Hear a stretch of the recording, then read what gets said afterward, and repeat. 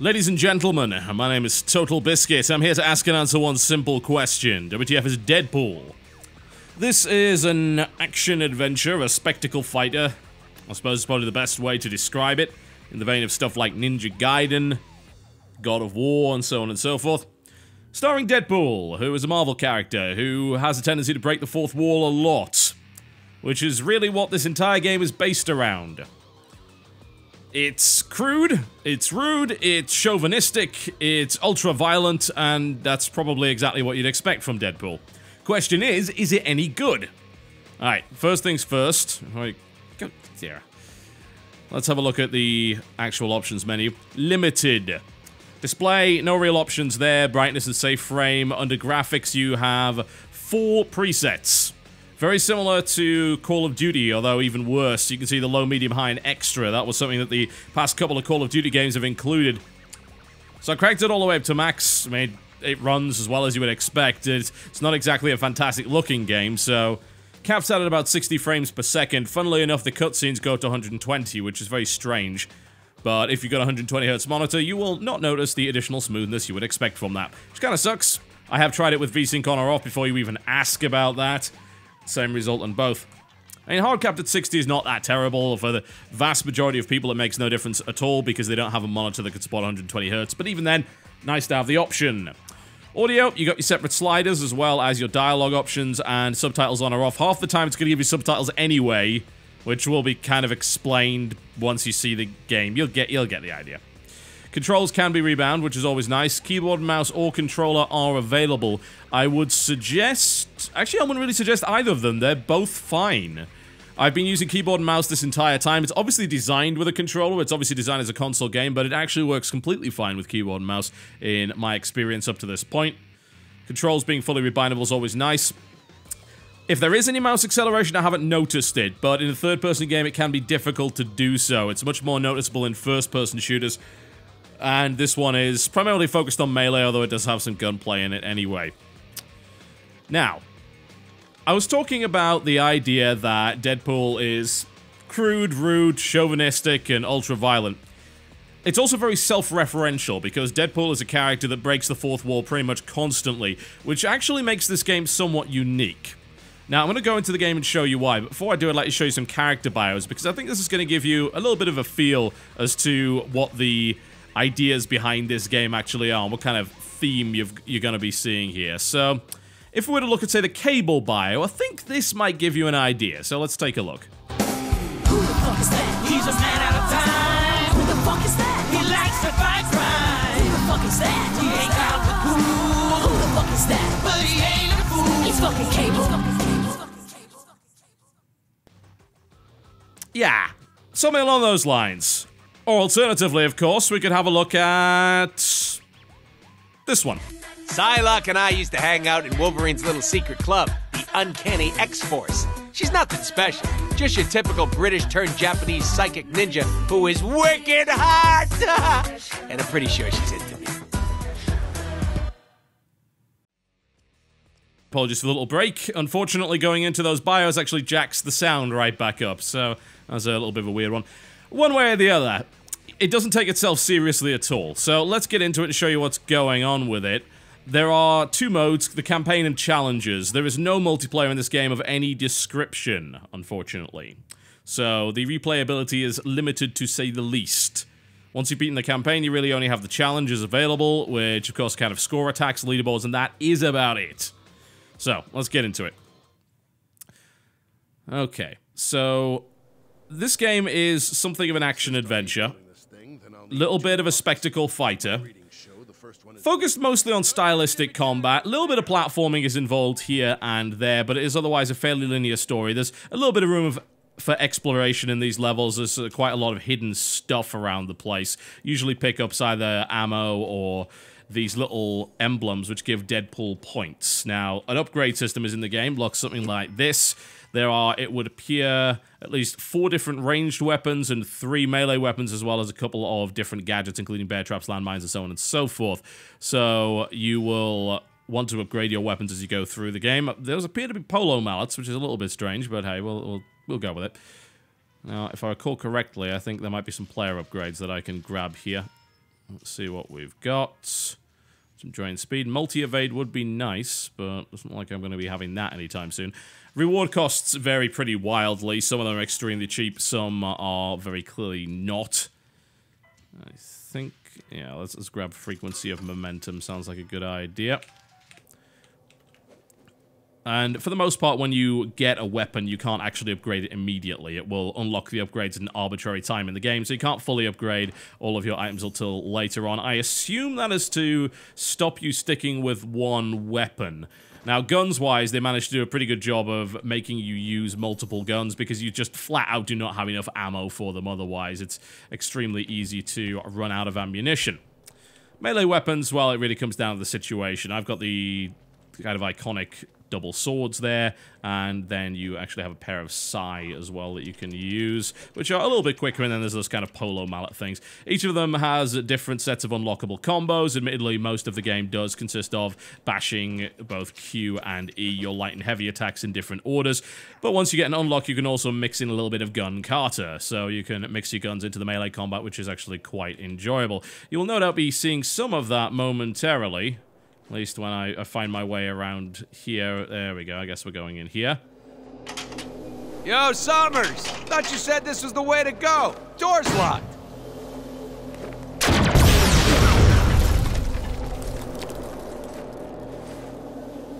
What the hell, Summers?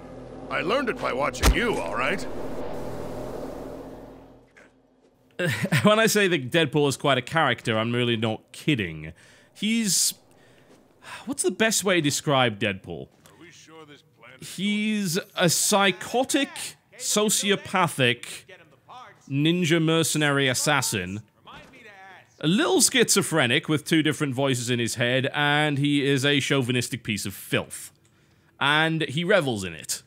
The entire game, in fact, revels in that very idea.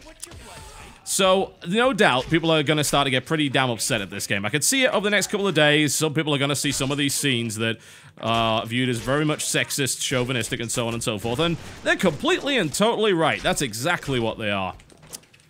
Without question. There was a bit early on in the game whereby a female character ends up getting impaled on a spike, and he comments on the size of her breasts. She is obviously dead at the time. This is going to upset a lot of people. I don't think there's any real question about that. And there's plenty of toilet humor, there's plenty of just generally immature stuff, as well as some fairly funny grabs, and the occasional lol, so random kind of purple monkey dishwasher sort of humor. Funnily enough, I would say that the random humor is actually quite well balanced. Now, if you were to look at the trailer, you would think, yeah, the entire game is just random wackiness and zany nonsense, and this is going to get extremely boring extremely quickly. Not actually the case. It doesn't do that much of it, which I'm pretty happy with. If it had kept doing that, it would have got very, very dull indeed. So, thankfully, it doesn't. It spaces it out quite nicely. There's also a bunch of meta-humor involved in it as well, because Deadpool is a character that likes to break the fourth wall. So you're going to find an awful lot of humor that references different gamey elements. Now, I would like to put forward a theory. As you're well aware, of course, art has various interpretations, and the creator can't really control that interpretation after the actual thing ends up getting released and put out to the public. People are going to have different ideas. So I suppose the question then becomes, is this game a self-aware parody along the lines of Spec Ops: The Line? Now, Spec Ops: The Line had this whole notion that it was sort of parodying the different tropes of current modern military shooters, yeah? The ultra-violence involved in them, and the overall morally questionable nature of what's going on, yeah? That's what they claimed anyway. Some people didn't get it. And honestly, if that's what you're shooting for and a lot of people don't get it, then it may very well be that you just didn't deliver the message very well. They claim to have deliberately used very generic third-person cover-based shooter mechanics in order to poke it's not so much poking fun. I think that's probably the wrong word to use. But it is very much a situation where they claim, yeah, this stuff is deliberately generic for a reason. Because we're supposed to be kind of mocking the subject matter. And it's also supposed to be something of a social commentary. That we revel in this stuff a little bit too much. Is Deadpool that, but for ultra-bloody, chauvinistic, nonsensical action games? Potentially. Now, the reason that I say that is because Deadpool, I think, as a character, is a perfect vehicle for that kind of commentary, because he very much breaks the fourth wall a lot, and he is able to comment on the ridiculous gamey nature of a lot of what's going on. There's actually plenty of examples of that going on in the game. Early on, he talks about the progression system, and the voice he said says, impossible, we're already as awesome as we can possibly be. That doesn't make any sense. And then he basically remarks, well, you pretty much gotta have it because it's a video game. And that's an interesting little poking at the idea that actually progression-based systems for a character like Deadpool that already has a fully developed set of skills make very little sense. And yeah, actually, you're kind of right. They don't make a lot of sense, but they're in the game because people want them in the game and they expect them from this genre. There's plenty of other examples as well, where he'll just like flat out tell you where to go, or mock the fact that a particular element of the game is contrived, saying, oh yeah, okay, right, well, let me think. Do I throw these two switches that are in conveniently placed areas? Blah, blah, blah, blah, blah, and doing things like that. Also commentates on this idea that, oh, the designers would have never put it there if you weren't supposed to do something with it, and things like that. There's even some nice little jabs at poor texture quality, which this game most assuredly does have. And my controls are going ballistic for some reason. Why? What on earth is happening? This is really, really weird. So my controls are forcing me in a particular direction. There we go. They seem to have loosened up now. That was weird. Never seen that before. Anyway, as I was saying, they poke fun at the poor texture quality and the fact that a lot of the props are just props. He just, like, flat out lifts up the bookcase. He says, oh, yeah, let's have a look at what's on the shelf. He just lifts the shelf up because it's just a prop. It doesn't actually have any books on it at all. So, it's that kind of thing. Is that, one, funny, and two, actually a commentary, I have to wonder. Now, that's the real mystery, isn't it? Is it actually a commentary, or is it just flat out BS? It's difficult to say, frankly. I'm gonna lift this up here and assume maybe that I can actually climb it all the way up there. It's difficult to say whether or not they're trying to do that. And more to the point, think about the stuff like the actual chauvinism within the game, the fairly obvious leering and exploitation that's going on. Arguably, could you say that that too was a commentary on that kind of thing in video games? Maybe. Or maybe not. I think that there is the possibility that I am giving the game far more credit than it deserves. I think I maybe have to align this so I can jump on there. There is the possibility that that's the case. Maybe I'm giving the game more credit than it actually deserves. Maybe I'm giving the writer... The bloody controls have gone crazy again. Maybe I'm giving the writer more credit than he deserves. That's a possibility. I would like to think, though, that that's exactly what they were attempting to do. They are self-referential. They've created a game that kind of mocks itself. And the reason that there are those psychopathic moments, aside from being the character of Deadpool, and those chauvinistic moments that make you a little bit uncomfortable, the ridiculous teenage ogling, the slightly more disturbing commentary of the breasts of a dead woman, is that put there on purpose to mock it and say, this is not cool, yeah? This is not... The only reason we're getting away with this is because Deadpool is actually kind of a slimy anti-hero that really is not considered to be anyone worth imitating, yeah? He's not someone that you should think is amazing in every way. He's got his own little awesome tropes surrounding him, but is he an amazing character that you should want to be like? No. No, you shouldn't want to be like Deadpool. He's a slob. He's a psychopath. That's the point. You can even go further than that and kind of use it as an excuse for the gameplay. Some people have said that, yeah, this has got pretty average spectacle fighter gameplay. So let's get into the mechanics before I revisit my little theory here, because I've been rabbiting on about it for quite some time. So, okay, where did he go? There he is. You're one step closer to your demise. All right. So, the mechanics are pretty basic spectacle fighting. So you've got light attacks, heavy attacks, you've got ranged attacks. You can mix up different weapons, like, say, you can switch between your melee weapons, pretty much kind of in the middle of a combo. It's not too difficult to do. And you can also switch between your guns, which is generally a pretty good idea, considering that your guns have a tendency of running out of ammunition pretty quickly. The ranged combat is pretty standard. It's actually quite similar to another High Moon game by the name of Transformers Fall of Cybertron, which was one of my favorite games of last year, in the sense that there is no cover system per se, but you do have the ability to change the side from which you're firing. So you can use cover to cover parts of your body, but you can't, like, sit in cover. The game's clearly not designed around that. It's more of a case of the game very much being designed around plenty of crazy melee combat. Will you stop that? That is not acceptable. All right. You do also have the ability to teleport, which is particularly useful. And I'm going to use it there. And it also doubles as a counter-attack, kind of Arkham Asylum style. If you press B at the right time, you're able to do a counter-attack. There are also gun counter-attacks that can be used while you're juggling enemies. So there's a reasonable amount of combat variety. Admittedly, most of the combos usually involve mashing either Q or E, and then mixing the gun carter into it from time to time, then using your momentum moves once you've built up enough momentum to do so. You can then get those different passive abilities, like critical on every few hits, and so on and so forth. Again, very Arkham Asylum, Arkham City gameplay style. Is it well put together? Yes. Is it put together as good as a game like Arkham? No, it isn't. Was it designed to be? Not necessarily. I've got to say that Arkham has this whole free-flowing combat thing going on for it. Less of that within Deadpool, mostly because you're able to do an awful lot more ranged attacks. You don't have to necessarily engage thugs in melee. You can just pick them off. In fact, a lot of the bosses, you expect to have to do an awful lot of dodging and weaving. You just pull your guns out and just blow them away, and it's surprisingly effective.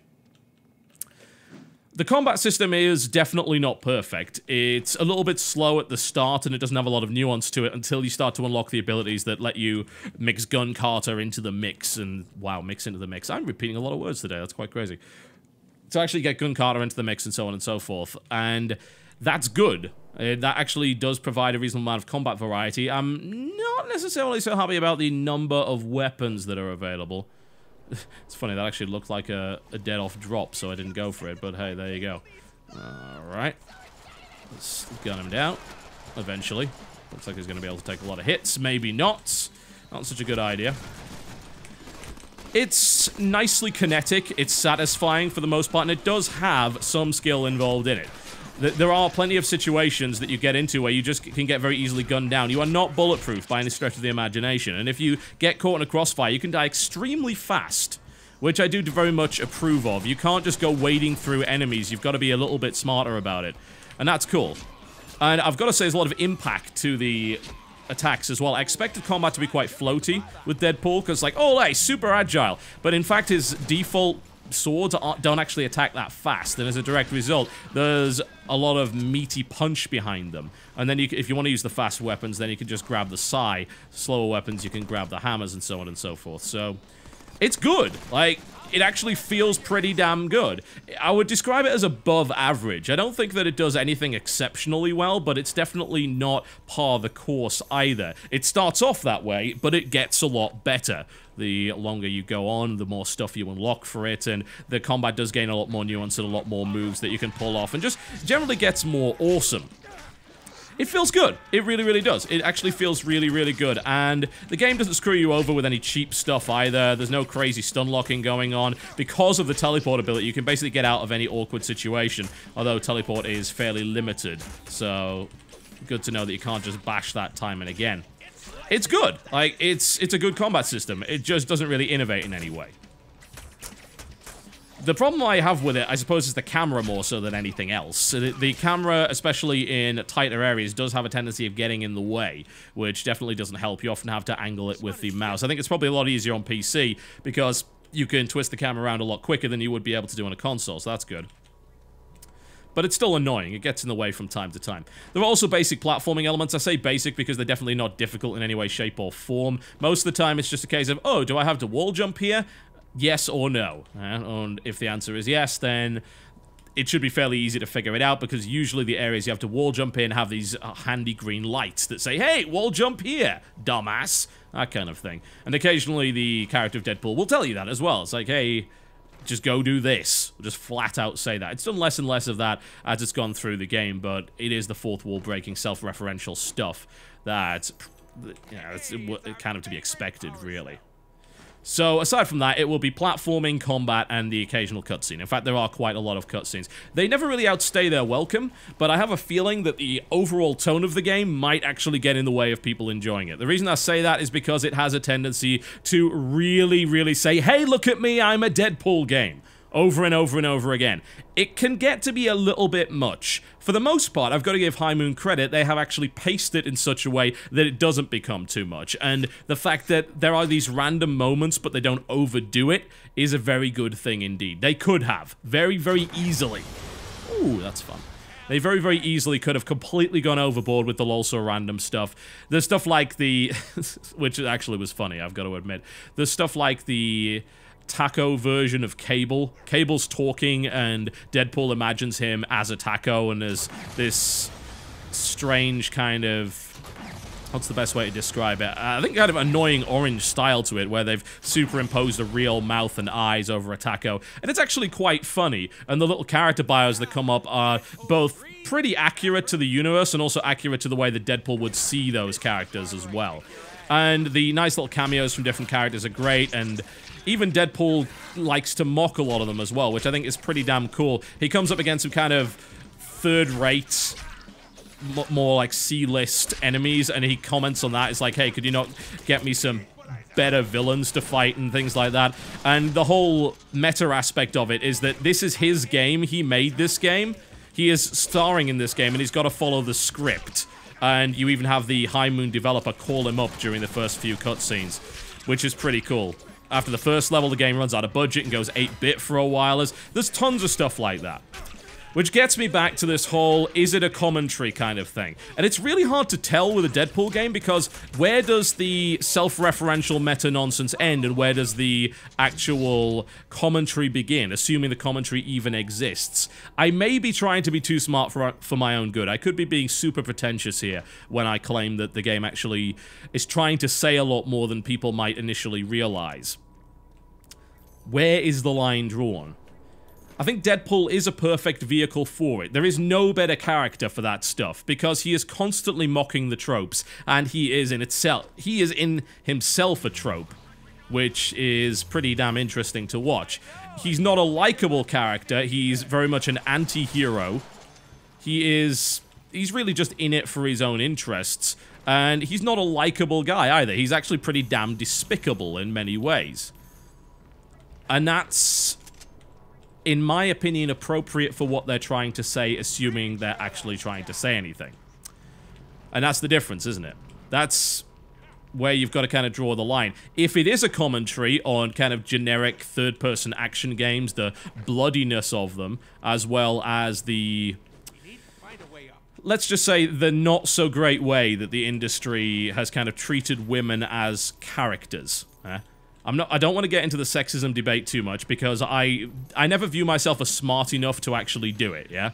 I have the inherent disadvantage of being male, so my opinion apparently doesn't count. And then I just don't think I'm smart enough to really discuss the wider issues at play there.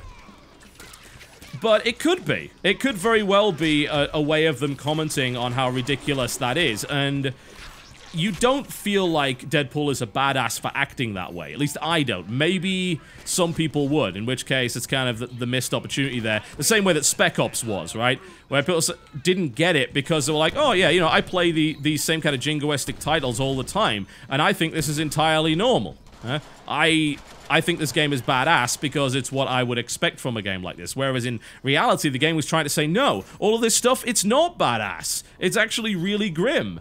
And you shouldn't really be enjoying it in this way.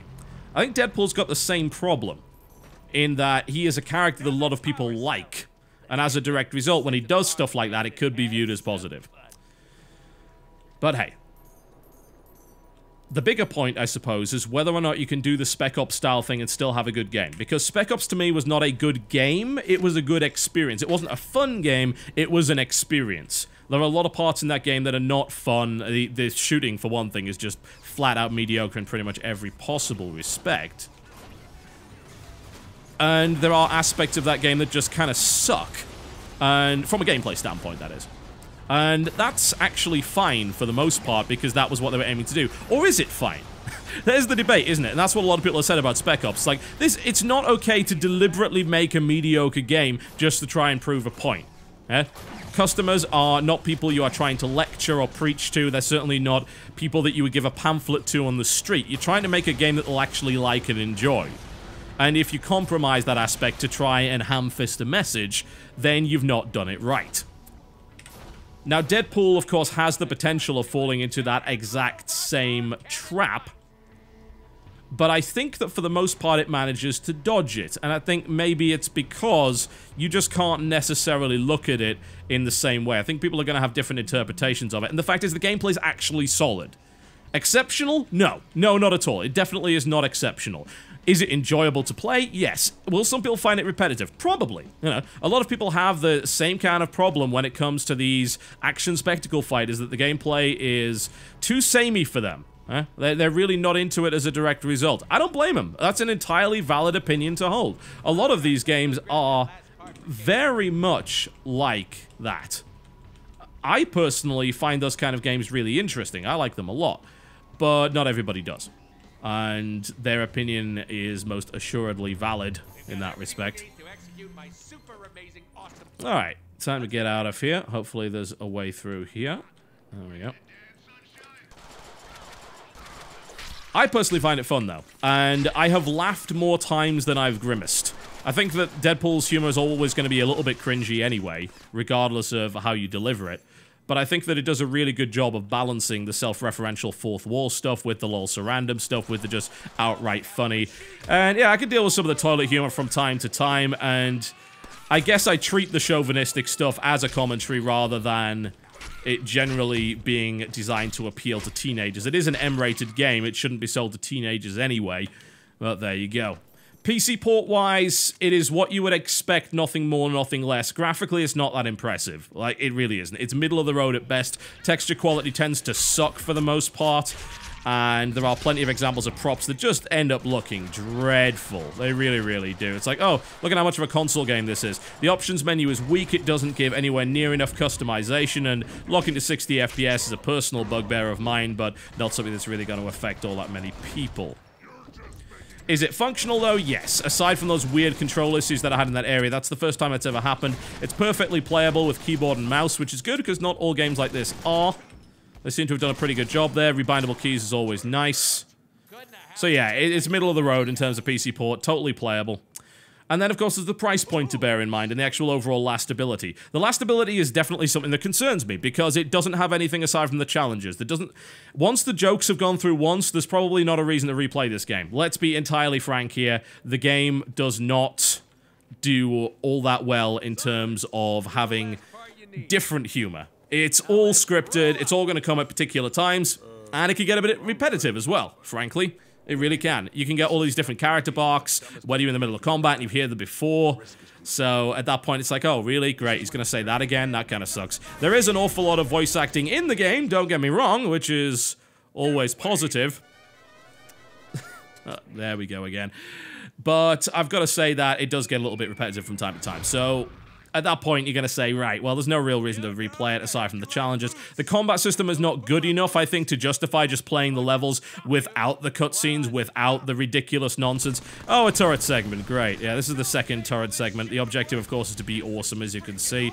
Not really sure why this is here. Again, it's just designed to fill out the game. It kind of sucks. I'd rather just be fighting them, because, like, which is more interesting? This crappy turret segment, or the combat system that I've been investing upgrade points in for the last few hours? The answer is the damn combat system. Stop this. God, I hate turret segments. Thankfully, they don't tend to outstay the welcome in this game. They usually last about a minute or less, so that's always good. We might be doing a little bit more of that. Yeah, we're going to do a few more. Okay. What I will say is the game is $40, at least in the US at any rate. That's actually lower price than what you would expect for AAAs. And I think that's there because there is no multiplayer, and they knew we can't sell this for $60. It's got challenge mode, it's got no multiplayer, and people aren't really going to play this through more than once, I would imagine. Really? Oh, there we go. This will get amusing, no doubt. Very nice. However, in Europe, it's $50. 50 euros, in fact. Sorry, I got into a vowel frame of mind there. Dollar equals euro, lol, lol. In this case, actually, it costs more, which is stupid. 40 bucks for this game. That's really up to you. You'll probably play it through once, maybe play the challenges a little bit, and then that, as they say, will be that. So, lastability-wise, no. No, there's not really an awful lot there at all. But the ride is definitely enjoyable. This is the kind of game that I would always say, you know, you might want to wait for a sale, but once you get to a sale, you will want to play it. That's the same thing I would have said about the first Transformers game, considering its bad PC port. The second Transformers game, which had solid multiplayer and a really good port, I would have said, yeah, you know what, you should kind of get this anyway. But it's definitely one of those games where you should be saying to yourself, oh, once this gets discounted, hell yes, I should try it out. But it really comes down to your tolerance of the humor. If you hate the character of Deadpool and you find all of the things he says to be just disgusting, degrading, toilet humor and all that kind of nonsense, you know you're gonna hate it. You're absolutely gonna hate it because there is no removing Deadpool from this game. Yeah, we told Cable this is a good plan. Flawless execution. Perfect time. Now, I said in the past that there are certain games that very much rely on their license. A recent Marvel game that I covered, which was Marvel Heroes, was exactly that. A game that relied on its license and otherwise is very much a subpar title. Hope Peter's okay with the budget. Absolutely. There's no real question that that's the case. As far as I'm concerned, I think this game, could it stand on its own as an action game? Yes. Would it be worse if it didn't have Deadpool in it? Absolutely. Because half of the stuff that happens in the game happens because of how ridiculously referential a bloody thing is. And that's good, for the most part. But... it becomes reliant on the license. You can't escape that fact. Is it a good example of a licensed title, though? Yes. The reason it's a good example is because, while it relies on the license, it also takes it seriously. The license carries the game, but it carries it well. And I think it's only really because it happens to be Deadpool that you can actually get away with that.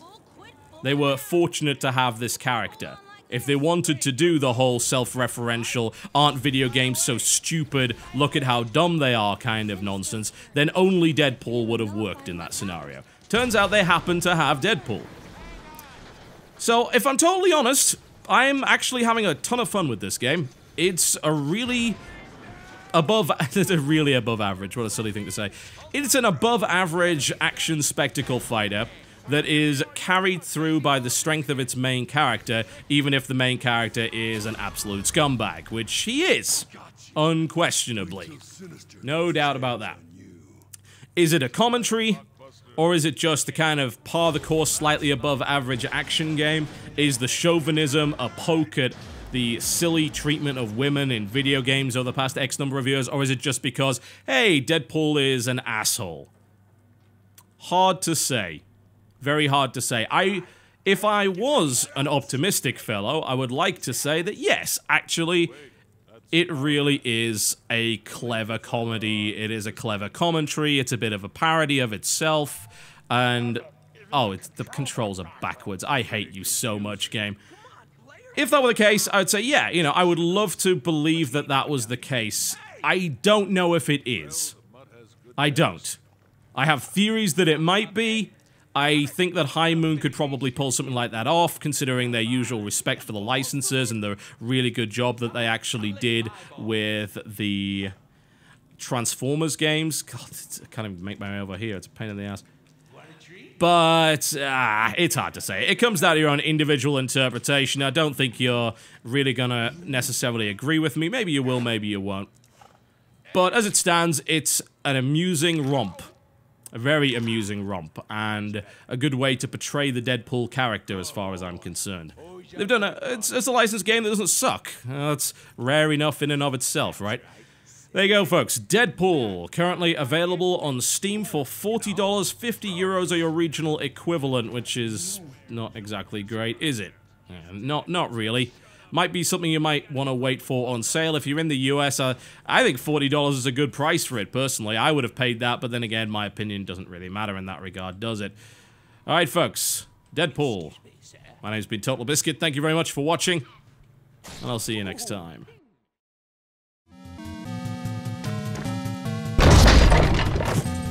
What the fuck?